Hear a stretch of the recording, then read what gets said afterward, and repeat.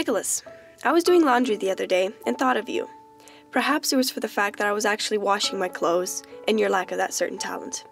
Thanks for smashing your bony elbow into my face. It has taken a full 3 weeks to heal, but I suffered through it all, especially after you apologized like 2 weeks after it happened. Thank you for being that voice that would never be quiet. Your constant muttering has taught me that background noise isn't all that bad.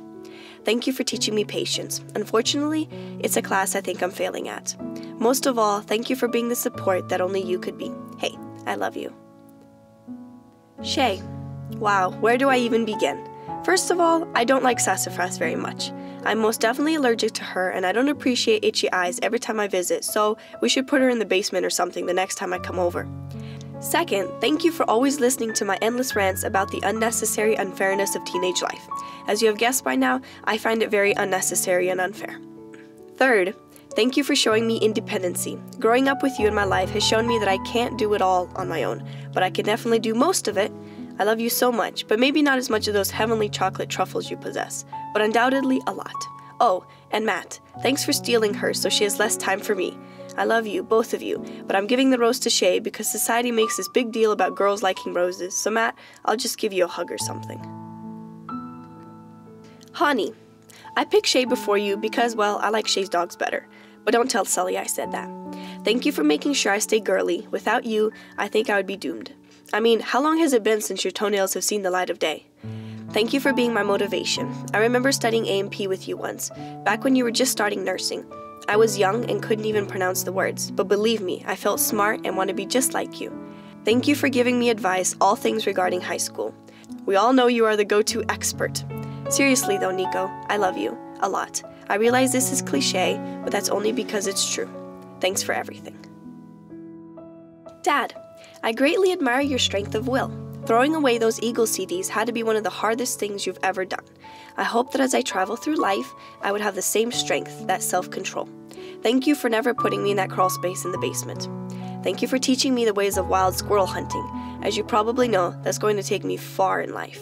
Thank you for putting up with my love for horses, making my wish come true, and helping stack all those bales of hay. Thank you for giving me the freedoms I've needed to grow. I know I can be terrifying sometimes. My decisions aren't exactly thought out very well, but when I've needed you, you were always willing to listen. Then make me sit down and listen while you gave your fatherly advice. Most importantly, thank you for showing me who God is. I have a very strong belief that God just might like hockey. I love you, Dad. You have shown me what a real man is like. I hope I can always make you proud. Mommy, we have to save the best for last, right? As you can tell by now, I'm not really into the whole sappy, lovey-dovey stuff. But with you, I think anything I say will make you cry. Thank you for teaching me how to clean. I could probably start my own business with all the experience I have. Trust me, at the end of the summer, our house is literally the cleanest in the state, from top to bottom. Thank you for teaching me the proper way to make gravy. I would have no idea what to do with my life if I didn't know. Thank you for showing me that one must separate the roots on the marigolds before they can be planted. But really, thank you for loving me through it all. We've definitely had our ups and downs, but this year especially, we have bonded. I love our talks. Thank you for never getting impatient of waiting. Thank you for making it clear to me that life is not about us. It never was.